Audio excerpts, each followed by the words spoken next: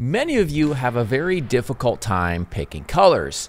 And fortunately with Midjourney, you can create color schemes using prompts and then implement them in your designs. I'm going to show you exactly how to do that today with a couple of different examples. And you're going to find that this will really take the guesswork out of some of your color scheming.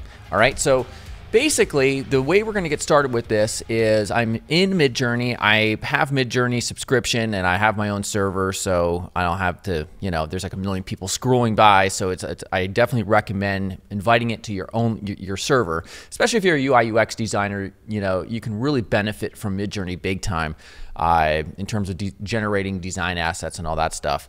And so, for instance, like for here, I put a prompt, UI UX design pink and blue, AR for aspect resolution 16:9. These are pink and blue. Like if I get real close here, designs that could potentially work. And I'm not looking at the actual screwed up text or anything like that. I'm looking at the colors and the overall composition. And some of these could definitely work. Now it will screw up sometimes and put white text on very light backgrounds. So that's the one thing that you have to pay attention to. Here's another one with a dark UI UX design with red accents. This is really cool because like this one, for instance, it has there's a lot of gradients. It's not flat design in some of these examples, and we're kind of getting away from just pure flat design. So some of these will work, and so we're going to take this example and see what we can do right here with this example. And then also here's another one, a light UI UX design with teal colors. All right, and here we go. We got that. We got a dark version and we got a light mode version. So we're going to take this design right here and see how we can pick and choose colors to create an actual UI layout.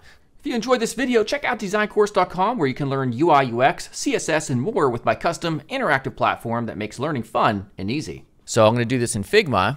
And here's the first example. So I'm just going to get a frame out and just use the presentation, like a large 1920 by 1080 design. And this is the reference photo, as you can see. I'm going to try to remember and make this Figma file available so that you can follow along. The first thing I'm going to do is just get a background. So I'm going to hit I right here, and that's just going to give us a background color from like right around there. And then we're going to go ahead and just put a single frame. Let's say, for instance, we kind of want to create like a little card utilizing this color scheme. So what I'll do is hit the frame tool. And this is going to be our card or so. I'm just going to put it over here so we can kind of see it a little bit better. And what I'm going to do is give it a gradient. All right, so this isn't technically flat design anymore when you do the gradient thing. So I'm going to add a fill. We're going to come over here and choose gradient. I'm going to choose the first color picker and then the color stop, and then go ahead and get the color picker and grab this top color right there, and then get the second one and get the other color. These actually work really well for a panel, especially if we add a little bit of a shadow to it. There's some pretty hardcore shadows around these, and that will definitely work. So if we take the corners, give ourselves a little bit of a corner radius, we take this and we give ourselves a drop shadow, and we can really beef up the blur quite a bit. So now we can see there's a slight shadow. We can double up on that to make it even a little bit more realistic. So we could take the second shadow, which gives you a little bit of a harder shadow near it, and I could just maybe reduce the opacity slightly. There we go. There.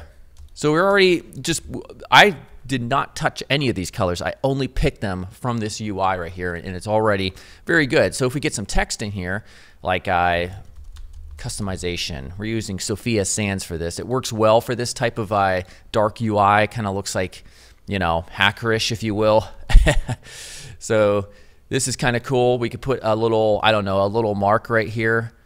If I use the rectangle tool, just like a little dash, we'll get the primary red color. Okay. Now red really doesn't show up well on videos, unfortunately, because of compression, but this looks solid as, for what it is at the moment. So I can make this bold. Then we can come down here. We can go ahead and add some type like this and maybe just make it a size of 18 and light. All right. And I haven't used my Lipsum generator text in a long time. Maybe I'll get it out for the first time in like a million years. There we go. All right. And so as you can see, we're just picking and choosing colors, and it's working really well. For instance, down here, there's kind of like a footer color. So we can integrate that on ours easily. So we just take this, duplicate it, get rid of the shadows on the duplicated version, pull this down. Oh, well, we'll kind of want to get rid of all this stuff inside of it. There we go. Pull this down. We can adjust the corners so that we have 0 on the top, left, and right. There we go. And now I wouldn't add a gradient right here as well, because then it becomes way too gradient-y, which is what was happening back in the Web 2.0 era. So I would just make this a flat color and not a color like that. So I could probably make this a little bit lighter, or we could go a little bit darker, find the right value. So as you can see, you can really play around with this stuff and make it fun. If I go back to the original color and just go slightly up, right around there. There we go. So as you can see, these reference photos are great, a great way to start. So now we have like a card here, maybe another card here. Maybe we put something in this footer area, but I think you got the idea. Let's do this another time with this image, because it's vastly different colors. So just to show you, and so you can get a little bit of practice, if I take this background, it looks like they're using like a gradient background. So taking the canvas, I can go ahead and switch to a gradient.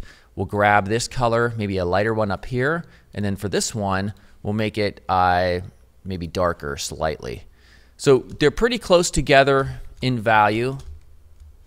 I probably don't need to have a artboard this large, because we're dealing in small designs here. So let's say, for instance, actually, you know what I want to do? Let's get this color on the inside, the white going down to this light teal. We'll do that instead. So we'll take this, we'll get our white color, and then we'll take our teal color down here. There we go. So now if I reduce that height just a bit, we'll see more of it. Now we could take like the frame tool and make the fill a white fill. Now we could start to see it. Really like that effect where we have like a nice subtle background color. There's not a huge contrast between the card on the top and the background, but there's enough to see a difference. So if I increase this just a bit for the corner radiuses, and maybe we go ahead and take real quickly my Iconify, and let's just get some random icons up here. What I'm doing is just kind of recreating this area right there, so we can get those colors in there. So if I just move this off, I don't know what these would have, relevance to, these icons, but I'm just putting it here just for some visual interest. Okay. And then what I'll do is I'll take probably this color right there. Oh, we want that for selection colors. There we go. So we take this color, and yeah, we'll go like right around there. Now there is some type here. Recommendations perhaps we'll put. This time we'll put a, let's see here. We'll go like, you know what, let's be super simple. We'll just do enter. So we'll do like, let's see, about 20 here or so. There we go. And again, we just play around with the UI, recreate kind of what you see here. And actually, I think my, yeah, we'll make this a lot smaller. There we go. And again, I'm looking specifically, it's really pixelated, but these lines in the middle, I mean, all this stuff could really just give you a lot of good ideas, like recommendations. Let's just take this to, we'll say companies, perhaps, and then we'll get a line separator like they have. Wouldn't use black, that would be too much contrast. So they're using, actually, it looks like you can just grab the background color here and see if that works as a separator, and it does. It works very well. So next up, just to further elaborate just a little bit more on this to try to complete this design out a bit. We'll take this into like, we'll go light. My font scaling is incorrect because this artboard's not the correct size. No big deal. And then what I'll do is just grab some of this text and make it this color. Again, I'm going to go ahead and modify the font back to enter. Okay. I really didn't need that much type, but yeah, no big deal. And then also, we'll go ahead and maybe just do one more icon. We'll be done here in a second just to show you the final results. Maybe I'll get this right there. Again, there's no, you know, this isn't really a cohesive design that really makes too much sense, but that's not the point. Our point here is just in looking at the color schemes that's ultimately generated just from grabbing colors over here. And so as you can see, it's a little bit bland right here. Just to get more of that color in, we could do like a toggle switch just to show another UI component to kind of finish off this design. So if I take my, let's see, my rectangle tool, we come over here and we give a big border radius. We grab our primary color.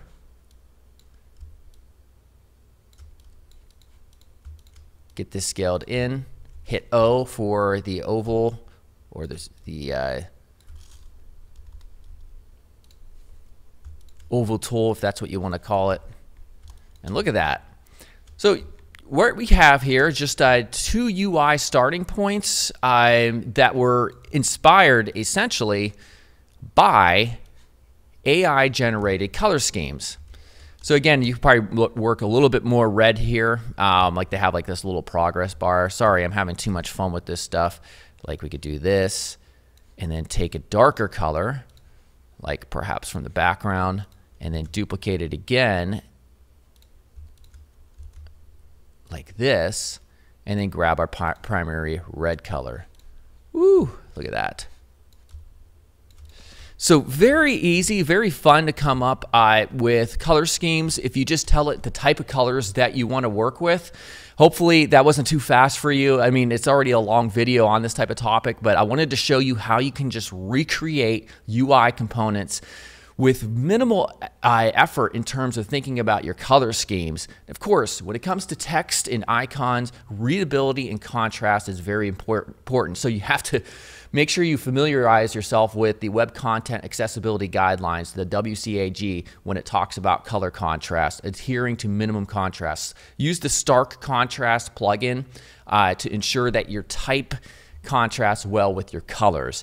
Other than that, you could do, you know, it is kind of easy to screw things up, but AI can definitely be one of those things that can give you ideas just off the cuff. You do have to think, though, a little bit about how you apply them correctly. All right, everybody, hopefully you enjoyed that. If so, make sure to subscribe. Check out DesignCourse.com. I just recently, like today, released package deals, by the way, so you can get all my courses for a cheaper fee. Anyhow, I will talk to you all later, and goodbye.